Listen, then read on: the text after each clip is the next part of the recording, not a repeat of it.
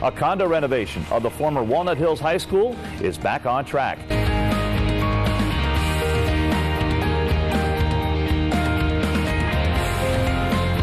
Well, a stalled condo project in an historic East Walnut Hills building is getting ready to go back on the market. Cincinnati-born developer Andrew Howe has purchased Schoolhouse Lofts, home to the original Walnut Hills High School. The condo project began in 2004 but has been mired by liens and a weak housing market.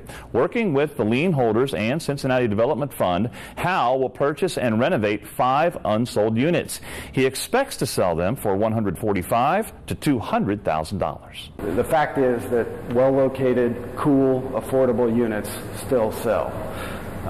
So we've got great bones, great architecture. We're spending a lot of money upgrading all of the finishes inside the units.